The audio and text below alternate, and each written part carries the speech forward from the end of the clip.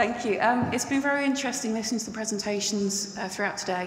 As I said, I work with the Maritime and Coast Guard Agency now in their health and safety team as the behavioural safety lead, bringing a little bit of what I'm going to talk about with you to the Maritime and Coast Guard Agency here in the UK. Hopefully you'll be able to see how the aviation industry has handled some of the issues that you've been talking about today. My connection with aviation started in the mid-90s, aged 14, when I had my first flying lesson, and ended in 2020 due to that little global thing that we had going on, making my employer cease trading. And that's when I found myself looking at how I could share the knowledge that I've gained over 26 years in aviation and bring it to new arenas. So that's what brings me here today, and I'd like to start with a question to the room initially. Be a little bit too easy to ask you to please spot the difference. So I'm going to ask, spot the similarity. What is the connection between all of these that you see on the screen? Cargo. Well, they're a type of cargo. Transportation, cargo. Carrying passengers. Oh, got a hand at the back. Navigation, yeah. These are all great connections. I've got two hands over there. International regulation, yeah. Everybody who drives them is called a pilot. Yes. So that is... Well, would you be surprised if I said the connection in my eyes is that these are conceived, designed, built by humans, operated by humans, regulated by humans. Every one of these vessels has a crew on board, and every one of these vessels has a captain at its helm. So when I first started flying in the 90s, we very quickly were taught about how aviation's laws and regulations and rules, principles of navigation, stemmed from the maritime sector's heritage and history. Alongside learning about the technical and the legislative elements, pilots are taught to consider how we as humans play a role in the safe and effective operations, and this is taught as human factors. Human factors is the foundation principle of a concept called crew resource management, and it's incorporated into training from the very start, with an examination in the principles of human factors being required as part of your private pilot's license, the license you need to just fly a light aircraft for pleasure. That continues through your airline transport pilot's license, which is 14 examinations required to act as the captain of a commercial airliner. And as I said, that is the foundation piece for the rest of your career when you are talking about CRM. An understanding as how we as humans interact with each other and are impacted by each other and the environment within which we find ourselves. Throughout a professional pilot's career, knowledge of human factors is continually refreshed and intertwined with the CRM of the small and very interdependent teams on board an aircraft, combined with that fast-paced, critical environment, means that learning and application of human factors within the aviation sector has vastly outpaced other sectors. In the aviation world, in maritime, you have the IMO. In aviation, you have ICAO, the International Civil Aviation Organization. And Annex 19 of their documents focuses on a guidance on safety management, which includes implementation and requirement for a just culture within the whole of the aviation sector. It encourages open and honest reporting to share lessons learned and to prevent further occurrences of incidences. As with most regulations and laws, there is a history and tragedy. As the SOLAS Convention came about from the Titanic, aviation's most deadly disaster actually led industry focus on the human element's impacts of safe operations. All pilots are taught about the incidents that shape the way we work and we think. The importance of good teamwork and safety culture in the airline industry is embedded at every stage of training. I'm going to talk about some air crashes here, so sorry for any nervous flyers, but hopefully you'll learn that we learned from them. So the first one that really is the starting point of crew resource management in the aviation industry is 1977. Two Boeing 747 passenger aircraft collided on the runway in Tenerife in poor visibility. There were 583 lives lost, and it remains the worst aviation disaster to date. The captain on board the KLM aircraft was the airline's most senior instructor, and he was the literal poster boy for KLM, appearing on the posters for their launch of their jumbo jet. The first officer and the flight engineer on board had uncertainty about their clearance to take off, and yet they were hesitant to raise their concern clearly to the captain to stop the takeoff roll. This was an era where captains were regarded as master and commander of their ship. They were always right, and their judgment was never to be brought into question. Had the crew made a more clear statement to stop, that disaster would not have happened.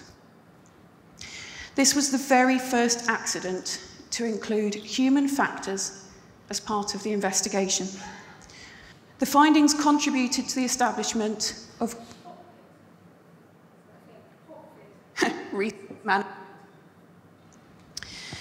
It highlighted how command gradients within the flight deck could affect safety.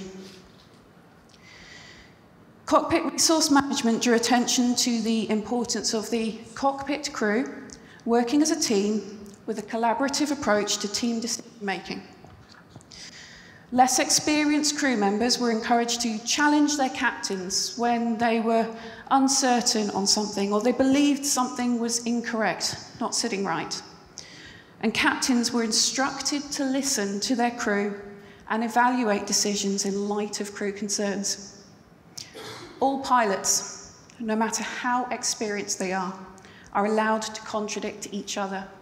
And CRM teaches ways to raise challenge effectively and to receive challenge effectively.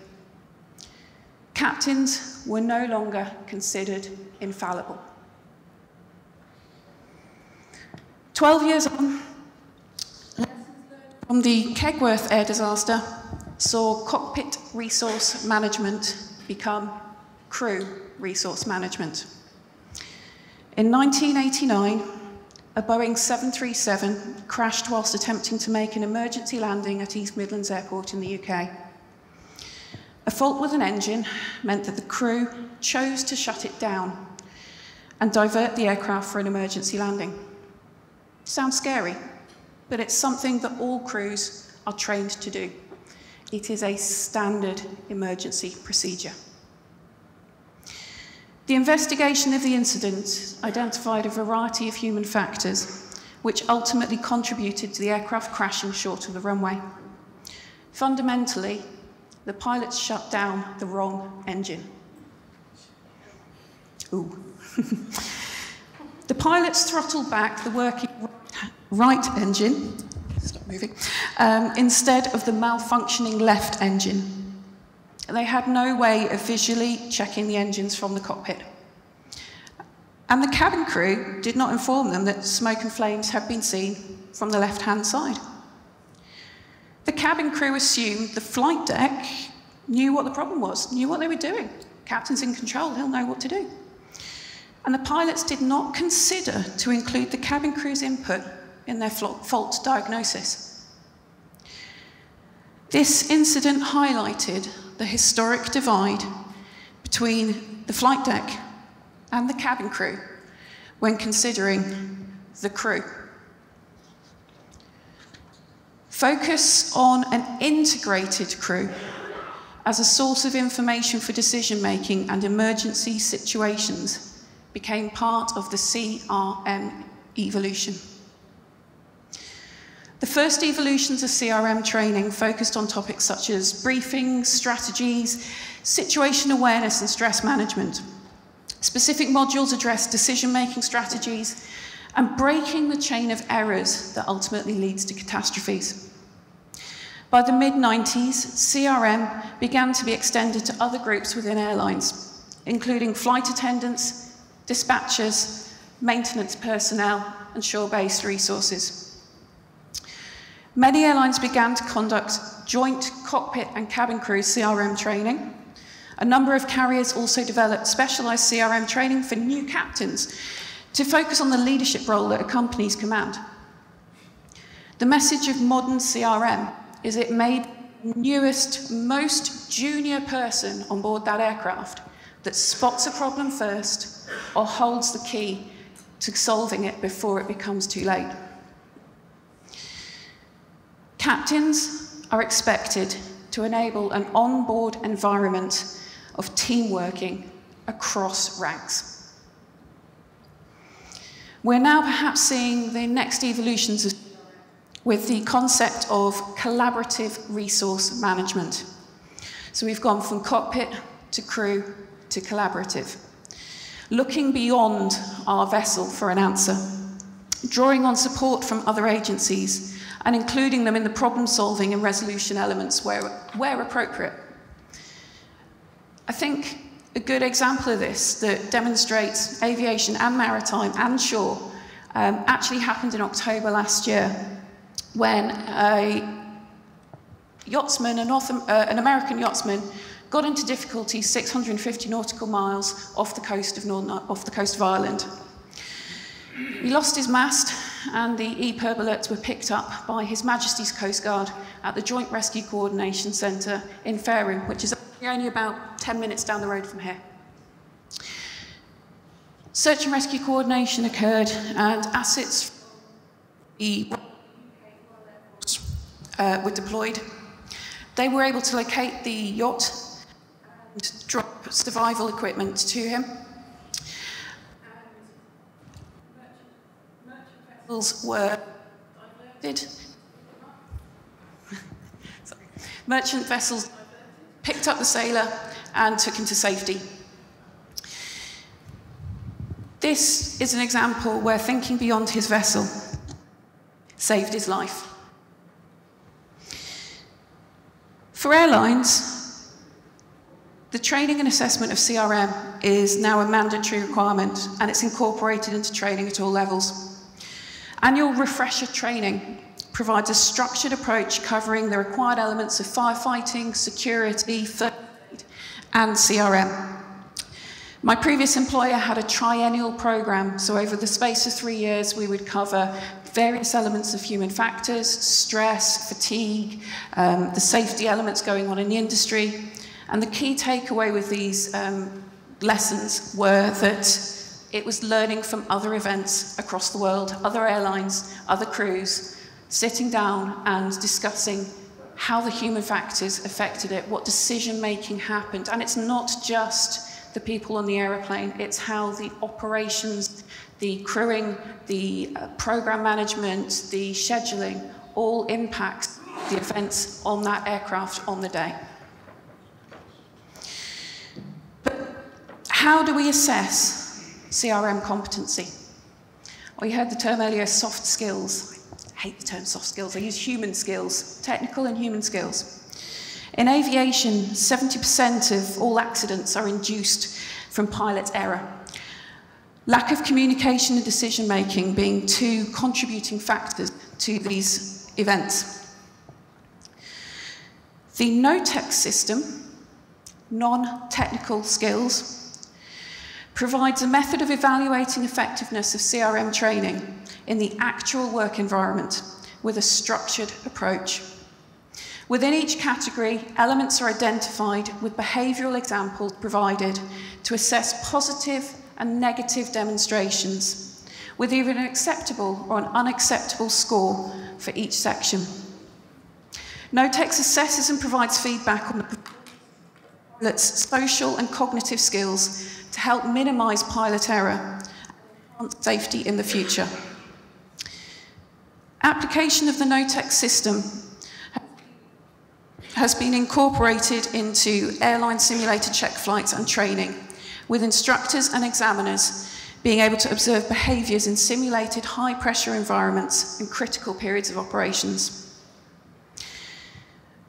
Over the past 20 years, alongside the evolution of CRM, technological advancements, which we've been hearing a lot about today, have created new opportunities and associated challenges for the aviation industry. With the introduction of new technology, awareness of change management and how we train our crews to use the new kit is critical.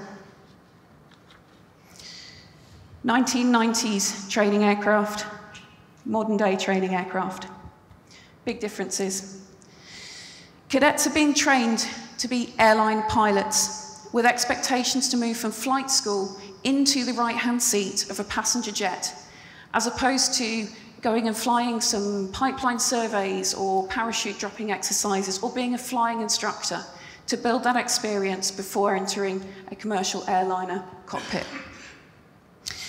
Cadets now are more used to iPads and touchscreens, sat-navs and automation than back in my day when it was clockwork dials. The training aircraft are now more representative of the equipment a cadet is likely to use in an airline. The layout and working practices are already familiar as they step into the employment from training. Traditionally, cadets would be post-university age. I was a bit of an anomaly back in the 90s when I chose flying instead of university. Now that is the norm. We are seeing 18 and 19-year-old cadets entering the flight deck at 20 and 21 as their first job, their first experience into the world of work. This in itself brings an interesting shift in workplace dynamics and some interesting challenges when it comes to those human factors of working together effectively. Flight training has needed to evolve to match the modern flying environment and the equipment standards. In 2004, I, along with many others, was somewhat sceptical about the concept of increasing simulator time in place of actual flight time. But the argument was that simulators were evolving, and it was more affordable, provided the opportunity to practice and simulate failures that it wouldn't be safe to replicate in real flight. Across the world, you could hear flight schools and flight decks saying the same thing. There's no replacement for actual flight time. Anyone else heard some of that in the maritime sphere as well, I'm sure. And you know what? To some extent, that is true, but with one very important caveat. And that is that it's not the hours in the logbook that counts. It's the experience gained in those hours. Synthetic training devices come in a variety of sizes and budgets, from accessible online PC-based radio navigation trainers known as RAMT trainers. They're now available on iPads and iPhones in the palm of your hand to practice navigating to or from beacons with wind and drift and all the other wonderful things that make your job challenging. To flat panel trainers. These are used to be able to practice flows and drills and calls and checklists between crews. We're seeing virtual reality headsets being used more, enabling cadets to wander around an aeroplane, carry out a walk round as it's known, open hatches, look inside, walk around an engine, take bits off it, look at the parts and the equipment to see what they would expect to see. Right up to the multi-million-dollar full-motion flight sims used by airlines as an immersive opportunity to develop muscle memory for drills and familiarity with new aircraft types. I have spent many hours in that box. They've come a really long way since the early days of link trainers in the 1940s. We're now seeing the industry explore how similar technologies such as virtual reality headsets and wraparound visuals can be used to remotely operate drones, as our last presenter talked about, or even air traffic control towers. How many of you knew that London City Airport is now remotely operated from near to here? The tower is just a load of cameras, and there's someone sat in a room with a wraparound display controlling all the aircraft in and out of London City Airport. By using a range of training devices, crews have the ability to see and experience new equipment and systems in a virtual environment, meaning that crews are safer and more effective quicker when joining the live operational environment. Having the opportunity to practice an engine start, pausing to review what the dials and gauges should be looking like when everything's looking good, and being able to recognise when an abnormal situation is unfolding, all on a PC. Airlines see the benefit of their crews maintaining competency and familiarity with less commonly experienced situations. Having exposure in a simulated environment on a regular basis means that when it happens in real life, it doesn't come as quite such a shock. Annually, a commercial pilot must complete a set of specified manoeuvres within set parameters to demonstrate their continued ability to operate this aircraft safely. Flight simulators provide a cost-effective solution for airlines to conduct these required licensed skills tests. Manoeuvres include engine failures at critical points, such as on takeoff, approaches to airports flying in cloud with an engine shut down, and missed approaches where a landing is aborted. Other operations which would not be possible to replicate safely in a live aircraft. This simulator environment provides a new pilot with the opportunity to build muscle memory, including this muscle up here. It means that when you face these situations in real life, the cognitive load, the shock of dealing with it, is reduced, enabling you to have the capacity to focus on the situationally specific elements of the environment around you. A finding in the investigation of the Kegworth accident identified the pilots had received no simulator training on the new aircraft model, as no simulator for the 737-400 was available in the UK at the time. The importance of simulators to aid crew training for new equipment was recognised in 1989. As airlines and training schools are now exploring the use of virtual reality, mixed reality, and augmented reality, the role and expectations of instructors is also changing. Sitting next to a cadet, feeling what they're feeling, seeing what they're seeing, versus monitoring inputs and parameters. The way we train our trainers has needed to change. Awareness of the limitations of simulation versus exposure to reality is critical. As we explore the future of training, it is definitely an enhancement, but should it ever be a replacement? How airlines use simulators has evolved.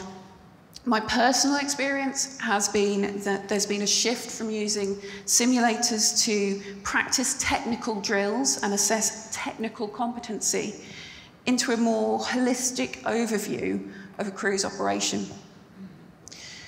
When I experienced an engine fire warning in flight in my first year as a first officer with a commercial airline, after a brief moment of disbelief that it was happening, because it was a crisp, clear winter's morning, actually overhead Forley, just not too far from here, we could see Southampton Airport. This wasn't the simulator, this wasn't low visibility, this hadn't happened just as we'd taken off. The practical drills and muscle memory kicked in. Everything was done between myself and the captain. We briefed the crew, we briefed the passengers, all things that we had practiced in the simulator. We proceeded to land. And then what? In the simulator, that was the end of the exercise. It would be a case of, right, great guys, let's go and get coffee, take a debrief, we'll reset, we'll go and do something else. We now found ourselves quite uncertain what to do next. We haven't got a need to evacuate. There is no fire. It's under control. Evacuating will injure a lot of people. Should we? Could we taxi into stand? Aviation has since recognised the need for fidelity in the training scenario. Exercises should be seen through to a natural conclusion to avoid scenarios like mine. Real call signs are used instead of simulator ones. This was a lesson learned from the British Airways crash at Heathrow in 2008, where the aircrew reverted to their simulator call sign, the one they'd always used to declare a mayday. And it left confusion for the air traffic controllers as to who was in distress. We don't have this call sign on frequency. Looking back at the past 2 decades, I can see how far the aviation has come with its embedding of human factors and its drive for continuous improvement through safety learning. We've seen changes in the operating environment, the aircraft equipment and technology on board, the employees' expectations of the employers, the way we as humans live, learn, and work. The aviation industry has come a long way in the 120 years since the Wright brothers took their first powered flight. And I see an industry that is taking lessons from its past, but looking firmly to its future for success. Thank you.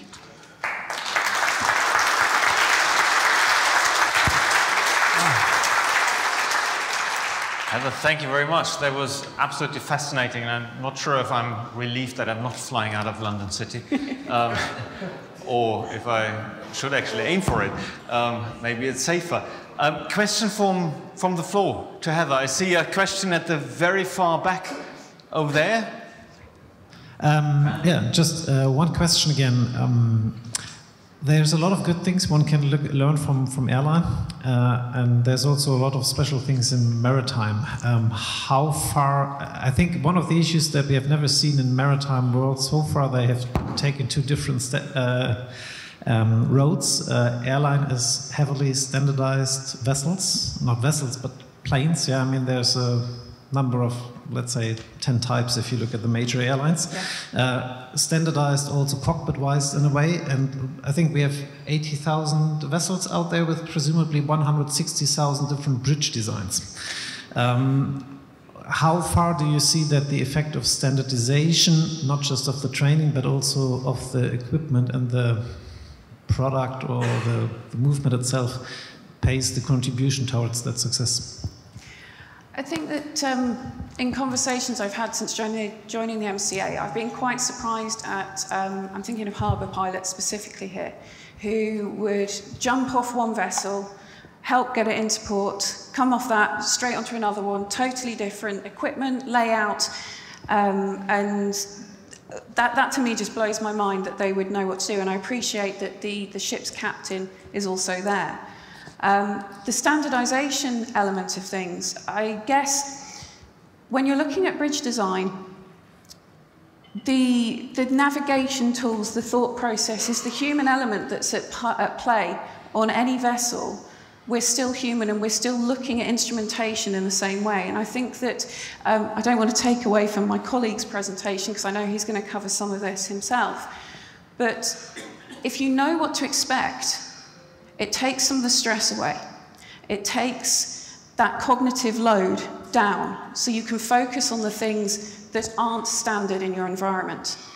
So I know it's not a magic bullet, but you know, if people getting onto a ship know what to expect, either through a visual video of the bridge or the vessel they're about to get on, which they could look at the week before they join it to know they're going to go left instead of right, and this display here, or the ramp trainer I identified, you could have, I think there's 57 ECDIS or more. You know, these are technical solutions that can enable people to have familiarity with their environment before they get on board, which are relatively cost effective.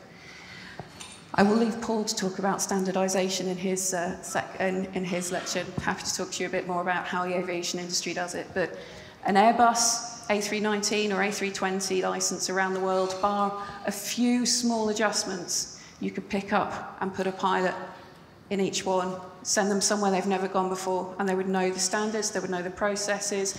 Arguably, you can sit next to someone every day that you've never flown with and operate a safe operation because you know what to expect from each other and the environment around you. Hi there. It's a well-worn trope in the maritime industry that we're 20 years behind aviation, and it's amazing to see that the MCA have got somebody from aviation in your role, so thank you for doing that. My question for you is about CRM and versus BRM. Just simple but also very complex question for you. In your experience so far, what would you say is your key area of focus that the maritime industry's BRM approaches fail to achieve, which is achieved in CRM approaches in aviation? I wouldn't go so far as fail to achieve. I do appreciate the very different crew complements and working environments. Obviously, on board an aircraft, you're probably with each other for maybe 10 hours. Very fast-paced, very visible to the public, and working together very closely to achieve an operation which is condensed into such a short time frame. And I do appreciate on board a vessel for months at end, with different cultures and different working environments, there are differences. But I think the thing that surprised me the most is those slides representing an aircraft. I was quite surprised that we are still seeing a separation between the bridge crew and bridge resource management and engine resource management. That consideration of the vessel as a whole, to me, is fundamental, and breaking down some of those barriers. I know it's not an easy task to do, but breaking down the barriers makes a massive difference. Kegworth, at that time, there was a curtain separating the flight deck from the cabin crew, but the environment had been set up by the captain that he wasn't really interested in what the cabin crew did. They were there to do their bit, he was there to do their bit, so they didn't feel able to pop their head through that curtain and go, just so you're aware, there's fire and sparks coming out the left side. Had they done that, it would have been a very different situation. But the captain set that environment up where that wasn't an option for them. And I think that that's something that we are seeing a change in maritime, and it is a generational shift in the workforce of any organisation that I've seen over the last 10 years. The new cadets coming in and flying with me were much more confident and were trained to be the commander of the vessel when they were pilot flying. So there were challenges around how they perhaps approached telling me that I was doing something wrong in their eyes. And there was some learning to be done from all the parties on how to effectively engage across gradients, across ranks. But I would say that's my key message is, it's not just on board the vessel, it's how your shore crews, your management role model the behaviours that encourage safety reporting, encouraging people to speak up when they see something that could be done better or more safely. It's all of that, and that's not just the maritime industry. It's what I've been quite surprised over the last 3 years is I took for granted in aviation is not something that exists across the board in all sectors. So that's my key message. Be leaders that people look up to, that people feel they can approach and people can ask questions of. Because in asking questions, it might prompt innovation that actually helps your company make some significant savings or prevents a significant loss. Great, thank you very much. I saw there are quite a few further questions. A big round of applause to you.